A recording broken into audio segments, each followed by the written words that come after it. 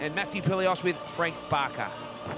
Oh, the karate expert surprises us all. Overreaching, Jack's going to jump on that immediately. Got that front headlock position. Uchibayashi's got to work on that wrist control, try and stand, maybe sprawl.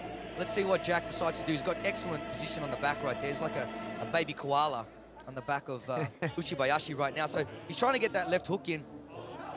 And you know what? He's got it. And this is good because even though the cage is there, now it's a disadvantage to Uchibayashi right now. So this is a huge advantage for Jack. You know, for Uchibayashi, you know, taking a slip early in the fight and Jack just jumping on him is just like a gift for Jack, you know? So we can see Jack going to the mount now. This is very dangerous. He's probably going to be looking for an arm triangle right now.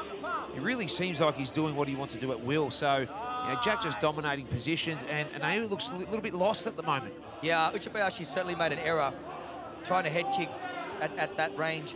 Fell over. Jack took advantage and has been like this since. So that's what happens. It just takes some mistakes sometimes.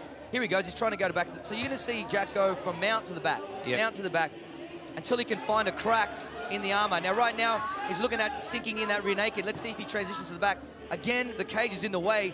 So he's going to play patience here. He has to be patient. It's not an ideal position for Jack right now, but he's got the choke. Oh, he's tapped out. It is over. Your winner via tap out, via rear naked choke. Blue corner, Jack Jenkins.